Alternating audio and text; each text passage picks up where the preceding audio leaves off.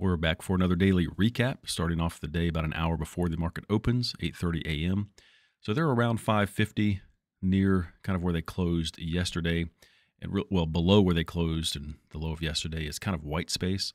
Don't really have a lot of levels; they're kind of spread out. But I considered putting a level at 554. That's the bottom of that range they've been fighting for quite a while, for a couple weeks or so.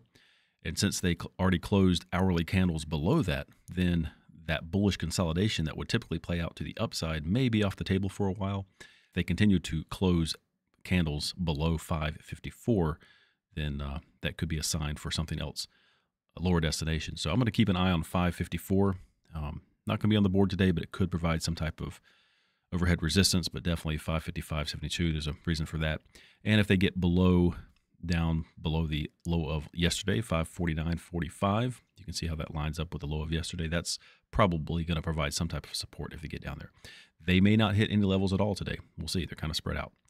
But in any case, we'll find out after the market closes. We'll come back to this chart to analyze any trades taken in the futures based off these levels of support and resistance in the SPY.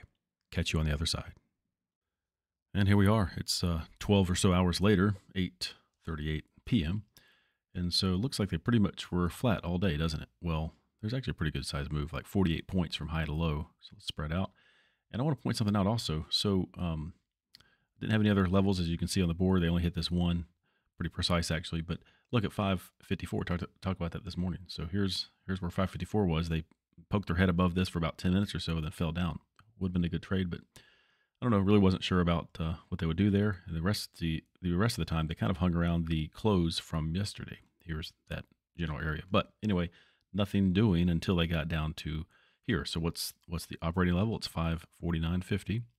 Bring it up 5 pennies. And when they hit it the first time, it was just perfect. Then within 1 minute, they gave a base hit. So I don't have a recording of my trade because honestly, I was bouncing around other screens and making sure there was something else down here to kind of validate this level, not just the low from yesterday. And it turned out that was a pretty good area.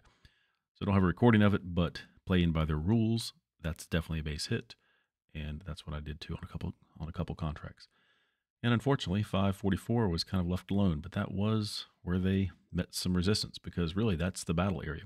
Think about it. They've been in this range way up here between 564 and 554. They couldn't get above 564, couldn't get below 554. And when they did and start closing a lot of hourly candles below it, well, that's going to be a battle area when they get back up to it. And that's what happened. So sorry I didn't have that level on the board. Would have worked pretty well. I knew about it in the morning, but it is what it is. We'll just take this one trade for the day. Not complaining. Should be fairly straightforward. Here is the playing by the rules log. The one base hit at 549.45 or 549.50, 4 points. And same thing I did on a couple contracts. Here's the notes. And as usual, you can look at all the averages and totals.